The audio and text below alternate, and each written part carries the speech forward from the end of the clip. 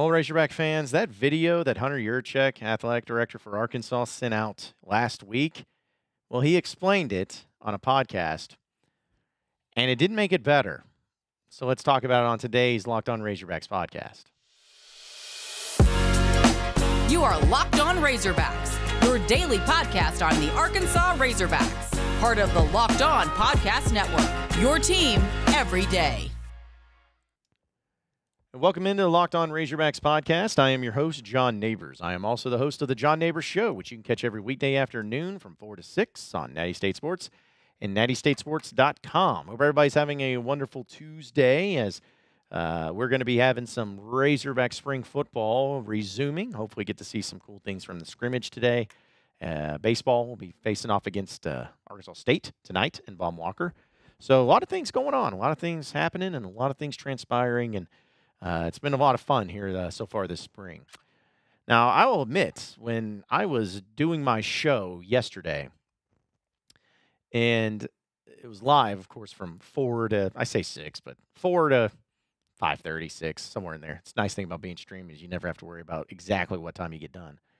But I was doing it yesterday, and in the middle of it, I got tagged in a tweet from a podcast called One Star Podcast, and the title of it in the caption was Hunter Yurchek explains his viral video or his video that he posted on his Twitter account last week about Eric Musselman, because we all talked about it, seeing Musselman get on the bus, and there's no caption to it other than it was a video that everyone could see that it was done a few years ago.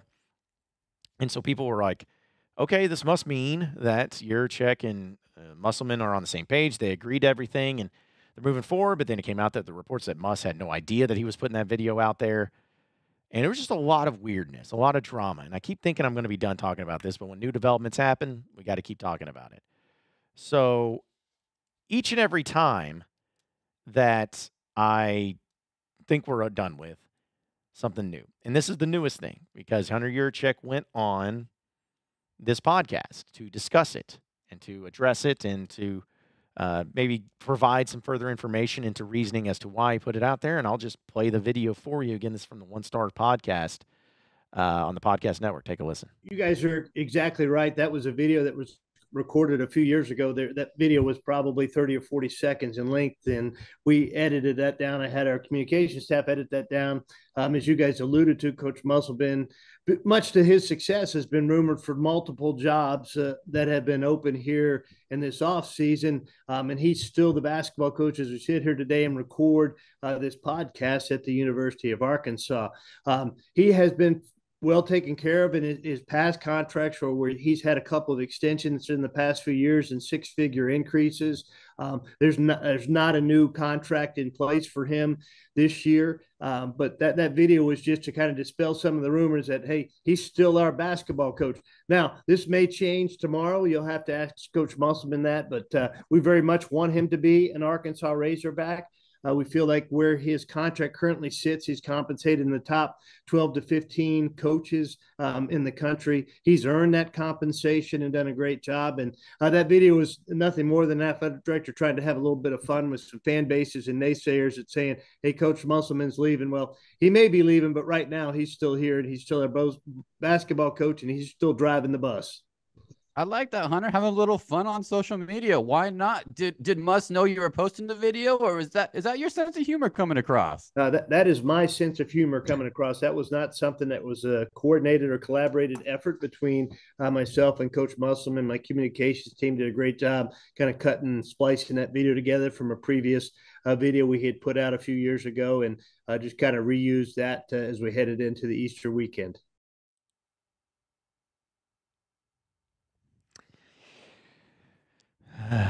Okay.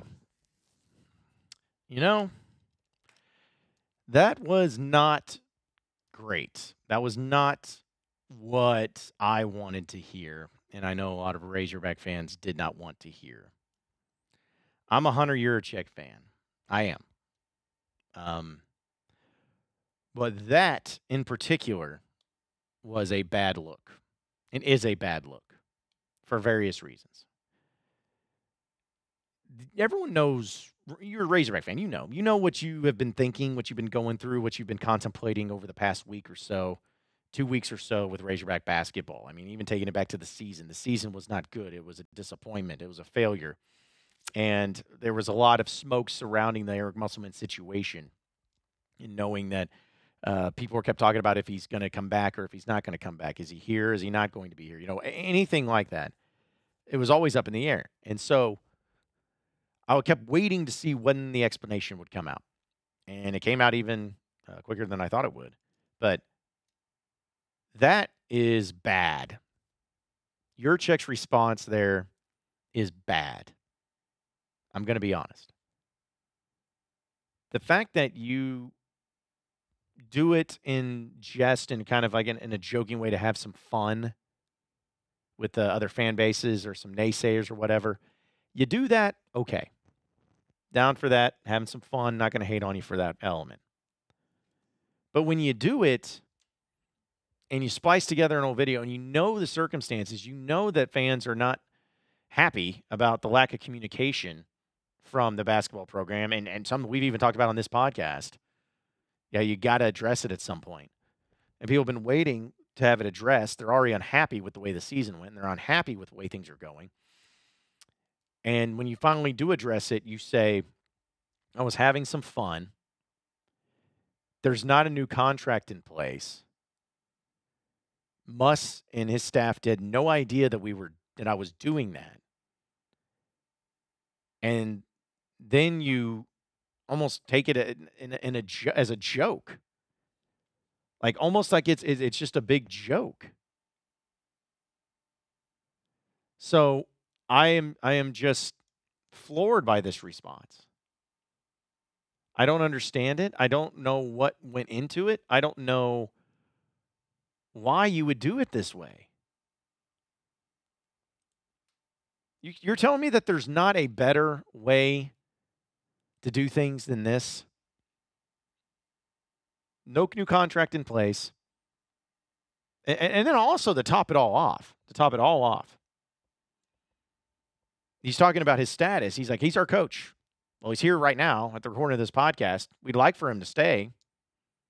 But if he leaves, he may. I don't know. We'll see. He may be leaving one day, but he's still here right now. Y'all. I'm trying. I am trying to make this make sense. I'm trying to give benefits of the doubt, but this is not it. This ain't it. How does this happen? It is a complete and total epic fail by everyone involved in this. It's like you've already had enough issues as it is as an athletic department. You've already had some disappointments. Like, it's happened, man. It's happened. And then this is what you do? I kept thinking it was an April Fool's joke. I kept hoping it was an April Fool's joke. Because I hate April Fools. And I hate the jokes. Because they're nowhere jokes. They're not funny. They're usually very annoying and terrible. Like the time that Bobby Petrino got a motorcycle wreck. Like, I don't like them. But this is just a total unexcusable move by everybody involved. And I'm deeply disturbed and upset by it. Not that they care. Playing with the emotions of Razorback fans and handling it this way is just, you can't have it. And the fact that you put that video out there and then this was the response, the first response that you had to the video was just, I was just fooling about. Oh, okay, so everything's fine? Well, yeah, I mean, it is now. We'll see. Maybe. I don't know. He didn't know I was doing it. No, it was just me. Okay, you may have had fun with that year check, but nobody else did. Nobody else did. There was nothing fun about that video if that video did not mean anything other than just fun. If that video meant that he had signed a new contract, that's fun. If that video meant that he was staying at Arkansas even under his current contract, that's fun. If that just meant that, hey, you're sticking by the guy and you guys are all good, even if you came to a verbal agreement, that's fun. But this, nope. I'm not having very much fun. I'm not having much fun. Extremely disappointing. I mean, extremely disappointing reaction from Yurachek in this regard to that video. Extremely disappointing. It's clown shoes. It's making things worse. It made things worse. And again, I'm a Yurachek fan. I've liked Yurachek. I think he's done so many great things. And he's usually nailed it when it comes to his snarkiness or social media presence and all that. Like, he usually has. But this was a big miss. And I don't blame Razorback fans for being upset by this. I'm upset by it. Like, what are we doing here, man? Like, what are we doing? How old are we? Is this an athletic department for a major university? Is it an SEC school that tries to take itself seriously and tries to pride itself on success? Sometimes it's there, sometimes it's not. But it was like, this is what we're doing? Jokes? Fun? And even though there's nothing to it?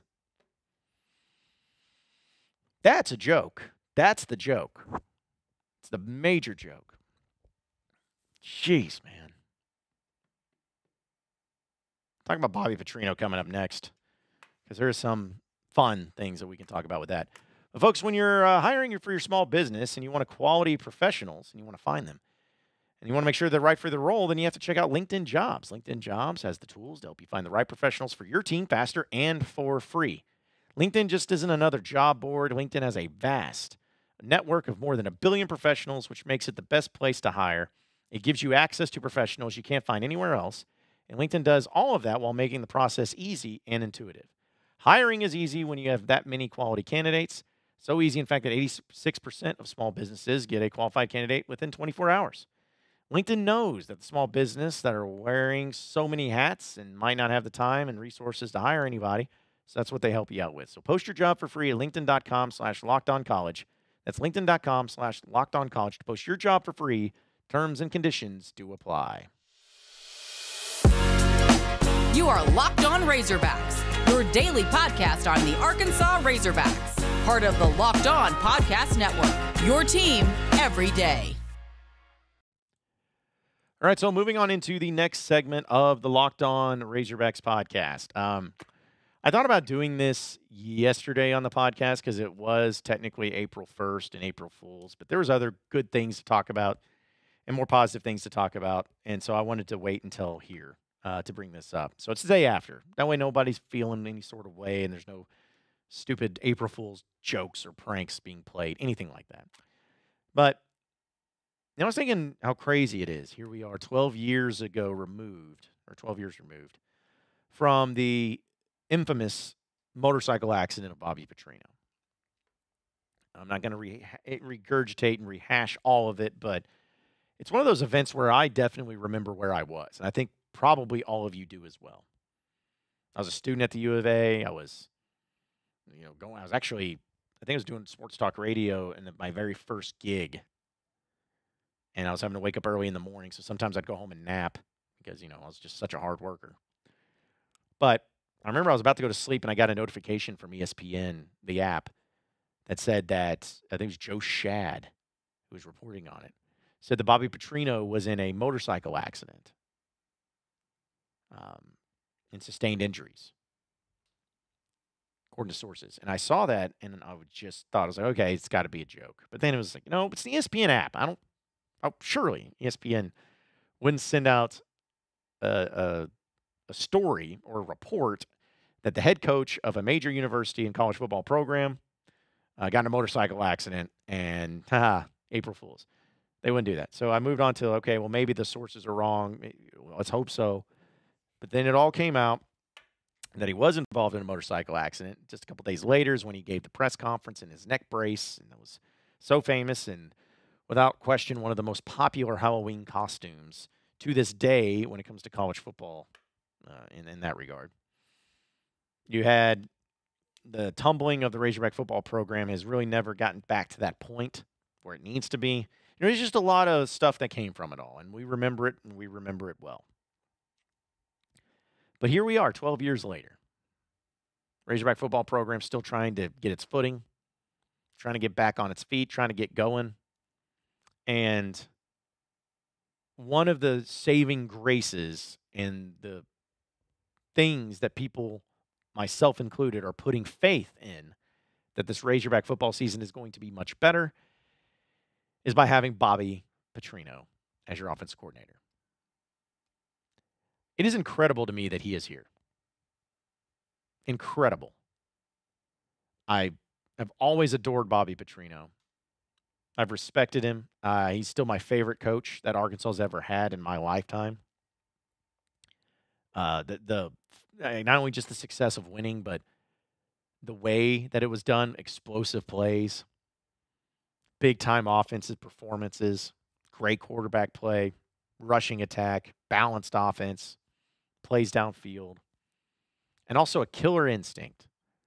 Games on the line, they run the play, they know what's going on. Like, they always took care of business against the teams they were better than. And with the game was on the line in a crucial situation, they always had the right play called. And the execution and the mental toughness of the team. It was just encompassing everything about it was so great when Bobby Petrino was head coach. And I always just missed having him. You know, he didn't have that killer instinct mentality under Bielema. Certainly didn't have it under Chad Morris. And at times, you haven't had it under Sam Pittman, just to be honest. I've missed it. And I think fans always reverted back to the Petrino years, not just because of the winning, that's the biggest part, but also because there was no closure. There's no closure. I mean, great coaches have come and gone from various schools, and in most cases, there's always been the right closure to end it. There's been coaches that have retired, like think about Nick Saban at Alabama, giving closure to that. There's been coaches that just started failing miserably, started losing games, and the closure came in the regard of people wanting them gone because they weren't winning anymore, so people were fine with it.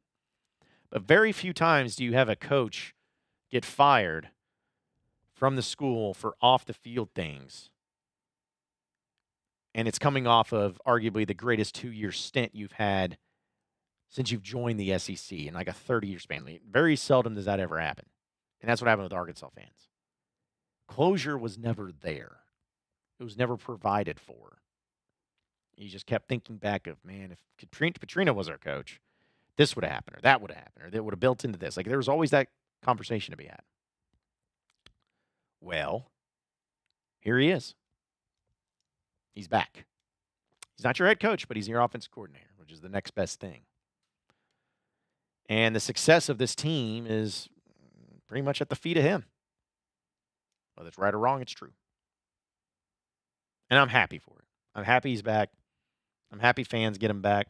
We're going to hear from him tomorrow, or I guess today, technically, when this podcast comes out. We get to hear from him. Hopefully he has some cool things to say. It's been good seeing him back on the sidelines and in Razorback gear where he belongs. Just amazing that it's been 12 years, man. 12 years since it's all happened. Let's just hope it doesn't happen again. Passion, drive, and patience. The formula for winning championships is also what keeps your ride or die alive. eBay Motors has everything you need to maintain your vehicle and to level it up at peak performances. Superchargers, roof racks, exhaust kits, LED headlights, and more. Whether into speed, power, or style, eBay Motors has you covered. With over 122 million parts for your number one ride or die, you'll always find exactly what you're looking for. And with eBay Guaranteed Fit, your part is guaranteed to fit your ride every time or your money back. Because with eBay Motors, you're burning rubber, not cash. With all the parts you need at all the prices you want, it's easy to make your car the MVP and bring home huge wins. So keep your ride or die alive at ebaymotors.com. Eligible items only. Exclusions apply. eBay Guaranteed Fit only available to U.S. customers. You are Locked On Razorbacks, your daily podcast on the Arkansas Razorbacks, part of the Locked On Podcast Network, your team every day. All right, so final segment here on the Locked On Razorbacks podcast. I wanted to bring up the basketball side of things in a positive manner because I always like to relay things that I'm hearing. Not as far as like, oh man, we're breaking sources and breaking news, but more of like things that seem pretty obvious and pretty evident, but with basketball and Josh Cohen being committing to Arkansas, as well as waiting on some other guys that they've been really working on and getting after in the portal. One of the things that I've heard is that Muss and his staff are really putting in the work and doing their due diligence of making sure that they have all the boxes checked when it comes to the players they're going to be adding into the transfer portal. Now, you hear that and you're like, well, shouldn't they have been doing that anyway? Well, let's stay with me on this. When you're Arkansas and you're the type of program that Arkansas has been, and you know that you had the year that you had, you got to make adjustments. Even if you have done things the same way that you've done it in previous years, you got to make adjustments. You got to change. And that's what I respect about Muss. He wants to win. He's not doing it because, it's the way it's been done and there's no other thing. Like, I'm just doing it because they're the ones. Like, no, sometimes you have to adjust as a coach. And you put in scouting reports, and I think Muss, without question, has a knack for identifying talent and identifying guys that can play the game of basketball and be really good at basketball, and identifying also projects, guys, where they're like, hey, they didn't get the right coaching before, but with us and what we'll make the adjustments to their game, they'll be an incredible player. They'll be a much improved player. It's happened time and time again. More often than not, the time that they transfer from one place to Arkansas, they end up improving their game. More often than not. And that didn't happen this past year. But I think with Muss and his staff, they have been really getting after it when it comes to the right guys. Personality-wise, work ethic, coachability, all those things. They're putting an emphasis on that and doing double what the scouting that they've done before. And I'm thankful for that because they did have the issues. We all know they had the issues. We all know they had problems. They never need to have those again. And so I am appreciative that they've been doing those things too. Now, what does that look like? I don't know. Maybe it's just more interviews with the players. Maybe it's more interviews with the coaches that they are under. Maybe it's more of a family, friends. I don't know. I don't know what exactly all goes into that. But what I do know is that they are doing each and everything that they can to make sure it doesn't happen again. I appreciate that. I respect that because that's the way it needs to be. It's the way it should be. And hopefully for Arkansas' sakes and Arkansas fans' sake, it ends up paying off in the end because this has been pretty rough. Pretty rough. But appreciate everybody listening in and watching into the John Neighbors Show as well as the Locked On Razorbacks podcast. Be sure to like and subscribe to the podcast on iTunes or on Google Play. You can also get after me on Twitter, John Neighbors Show, for any questions, comments, concerns that you may have. We'll keep it going from there. Same podcast time, same podcast channel tomorrow afternoon. Have a great day, everybody. We'll see you then.